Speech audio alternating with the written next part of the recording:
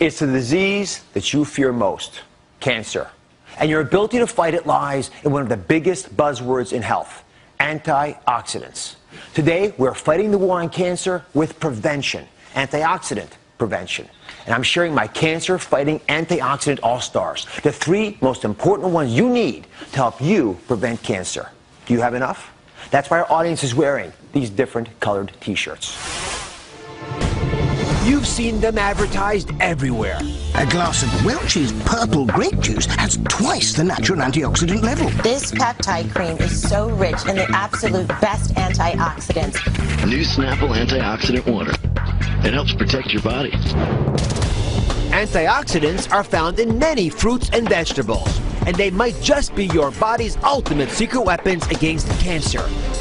But what exactly are antioxidants, and why are they so good for you? As I've discovered, most of you don't even have a clue. What's an antioxidant? I don't know. Do you know any antioxidants? No, I know it's in green tea. You know what an antioxidant is? An antioxidant? Yes. No. You know what has antioxidants in it? I don't want to say the wrong stuff. I'm with your daughter here. I've got a question for both of you. Can you name an antioxidant? Oh. No. Joining me is one of my all-time favorite guests, cancer prevention pioneer, Dr. William Li. Dr. Li, thank you very much for joining us as always. Talking about antioxidants and how they prevent cancer. Well, antioxidants are natural protective molecules that Mother Nature has laced into a large number of foods. And there are literally thousands of different types of antioxidants, but they all do pretty much the same thing.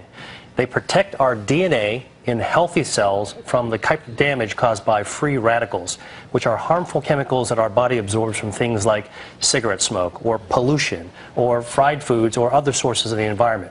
So antioxidants protect our DNA against the kind of damage that can cause cancer. So you see why it's so important to both of us, and all doctors are concerned about preventing cancer, that you have enough. So everyone in our audience today is wearing their antioxidant health on their sleeve. They all wearing different colored t-shirts. Before the show, we gave everyone the ultimate nutritional lie detector test. This revolutionary device, it's lying right here next to me, measures the level of carotenoids in your skin, which can help indicate the overall antioxidant health in your body. It's a completely non-invasive test. Did it hurt you? Did you get it? All right. No. Good. I haven't had mine yet. I'm having it next. So we're going to see if it hurts me. But it takes about 90 seconds, and I am completely astounded by these results. Let me come on over here. We're going to show it to everybody. So if you look at this is how it's supposed to be read out, by the way. We've got lowest to highest, 10,000 up to 50,000 units, right? These figures give us a rough idea. You want to be up here in the blues. Now, let's see how you did. Are you ready? I don't want to see any reds, any oranges. Let's see the numbers for the audience. You're all down here. Can I tell you something? You're America. You're a cross-section of everyone watching the show right now. Let me just go through these because it completely blew my mind. We have almost 40% of the audience in the lowest category possible. I actually didn't think we'd find anybody there. Not naively thought that at least we're getting enough of these antioxidants into our bodies that wouldn't be there. Another 40% had the orange category, which is still, to me, a dangerously low level. And we only had a total of about 6% having greens and blues. Put your hands up if you're greens and blues. Let me just see. It's like, yeah, I mean, there are a couple folks. But, you know, it's not many. Congratulations, by the way. Yeah. So the question then becomes, you know, why is it they're having these problems? And it's not surprising because we're getting on average about 2 to 3 servings of fruit per day and vegetables. It's not enough. And we know that. What do we talk about? 5, 7, 9, big numbers of servings, fistful size. So I haven't had the test yet. So before I give you a hard time, let's see how I'm doing. Ready to go? Yes, ready. All right. And Dr. Lee, while I do this, talk to me about antioxidants. What foods have them? How can folks find them, even if they don't know the chemical names? Well, you can certainly get antioxidants in pill form, but the very best way of actually getting antioxidants is in the foods that we eat. And what about organic versus inorganic? I get asked that a lot from the audience. Does it make a big difference with regard to antioxidant power? Yeah, well, some studies have actually shown that foods grown organically can have greater levels of antioxidants. And the reason is because antioxidants also protect plants. And when plants are grown organically, that's without pesticides or chemicals or antibiotics, they actually have to produce more antioxidants to protect themselves. Right. And when we eat them, we get the benefits too. Does that make sense, everybody? All right, let's see how I'm doing here. Uh-oh. 75,000. Now, listen. No.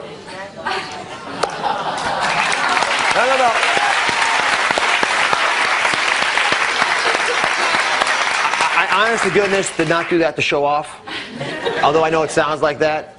I did that because I eat the things that all of you could be eating. I don't do anything fancy. I'm as busy as you are. I just made it part of my life to eat the kinds of foods we're going to talk about today. It's that simple. But when you see numbers like that, it changes dramatically the chances you're going to have to cope with some life-threatening or life-ending cancer down the road. Let me show you why antioxidants are so important. Where's Stephanie? Come now, Stephanie.